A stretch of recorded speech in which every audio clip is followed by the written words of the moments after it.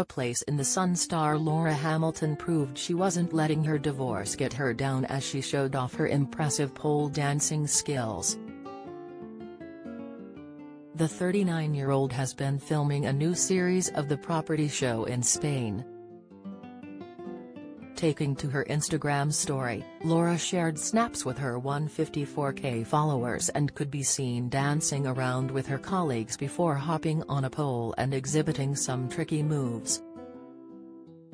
"Yep, we've lost it," wrote Laura, adding, "The soundman approves nice," alongside a laughing emoji.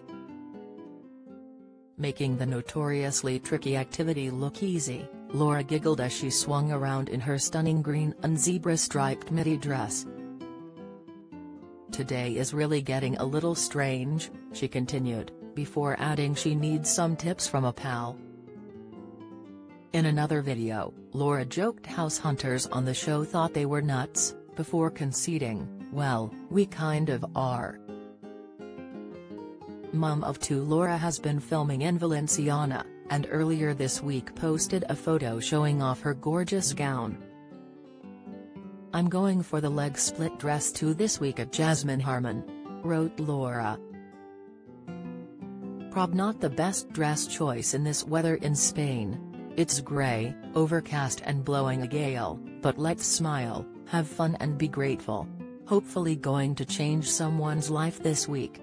Laura met her co-star Jasmine Harmon at the Alicante airport, before they went their separate ways on different shoots.